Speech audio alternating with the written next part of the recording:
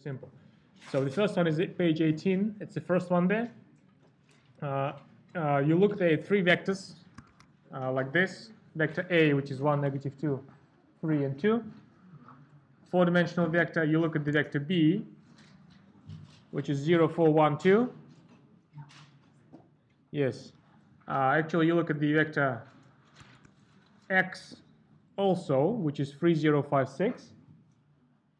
And the question, very simple question, which says, do we know that the X belongs to the span of these two given vectors A and B? In principle, this is a very simple question which involves, like, you have to solve system of linear equations, and this time we don't even have to solve it. All we have to do, we have to see the corresponding row echelon form.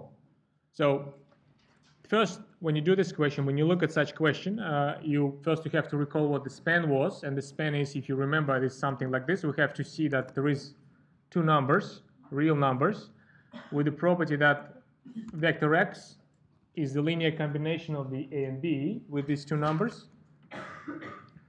And this, effectively, if you replace this X, if you replace this A, and you replace this B with the expressions for these three vectors, if you replace A with this, if you replace B with this, and X with this. In fact, in the first example here, I did this. Look at this, but I did it like I put the right-hand side first. So I made my right-hand side here, left-hand side. Look at this look at the replacement. So lambda times the vector A, and now I replace the vector A with the components of the vector A, 1, -2, 3, and 2. Mu times the components of the vector B, 0, 4, 1, and 2. And now the right-hand side, which was the left-hand side before, vector X, the components of that is 0, 5, and 6. So the question is, this question mark, in order to answer whether we have this true or not, we have to see if we can produce two numbers, which makes this happening, which effectively is just we have to solve the system of linear equations.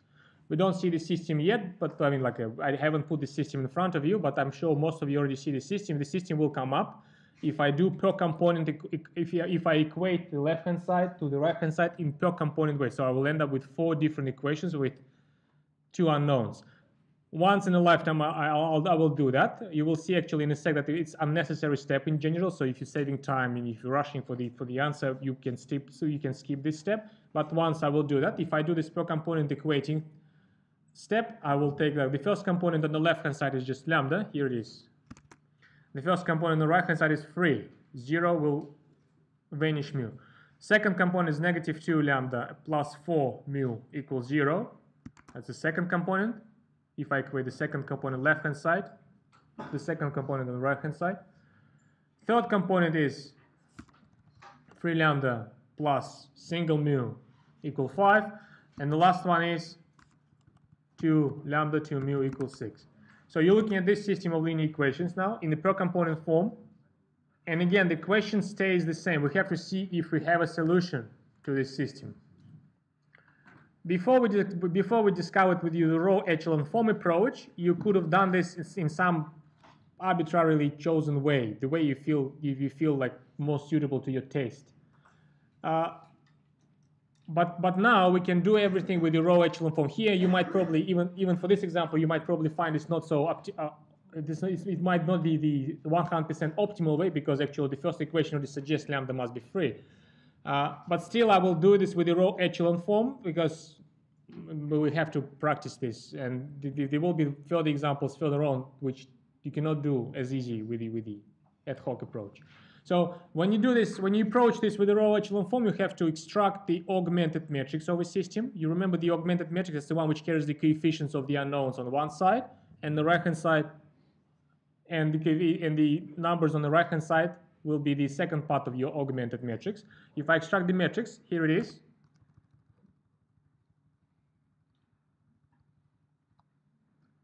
So these are the coefficients of lambda, 1, -2, 3, and 2. These are the coefficients of mu, which is 0 in the first equation, 4, 1, and 2. On the other side of the bar, you have your right-hand side, 3, 0, 5, and 6. Yes, everything seems to be fine. Now, the next step in the row echelon form approach says we have to convert this to the row echelon form with the help of the elementary row operations. Like I mentioned last time, I'm not going to do it here. I'll just refer you to the solution helper. This matrix is there.